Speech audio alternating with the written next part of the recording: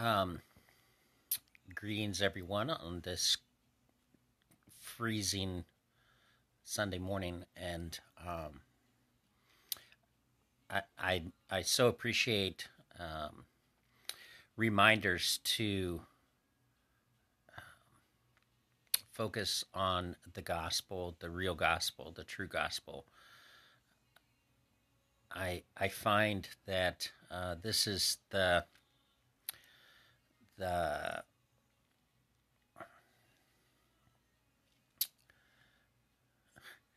the calling, in a sense, of the Christian for the rest of his life um, to refocus, to recenter himself on the gospel, because I so easily get off track from that and start preaching to myself a gospel according to me, according to Keith, which is based on um, works or performance or um, how I'm perceived, um,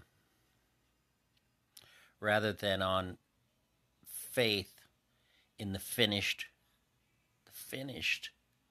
work of Jesus Christ. And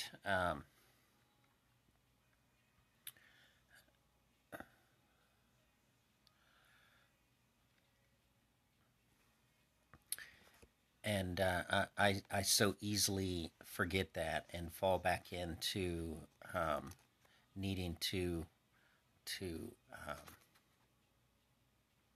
perform, or needing to do better or do more.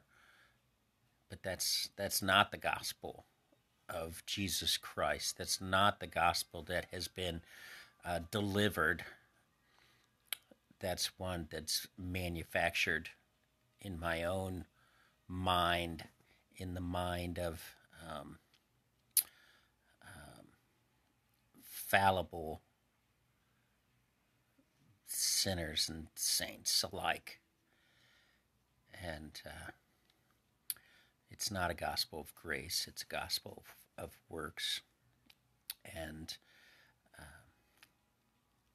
and so, yeah, like Martin Luther, I need to preach the gospel to myself every day because I forget it. And I'm so thankful for the grace of God, which um, is patient with such a wretch like me, and um, and is so patient to remind me again and again that um, Jesus died for all my sin, and it is forgiven. It's nailed to the cross. The shame is gone. The power over me is defeated in Christ, and one day the presence of this sin will be taken away as well. And I look forward to that day. Have a great day today, living in the gospel of Christ.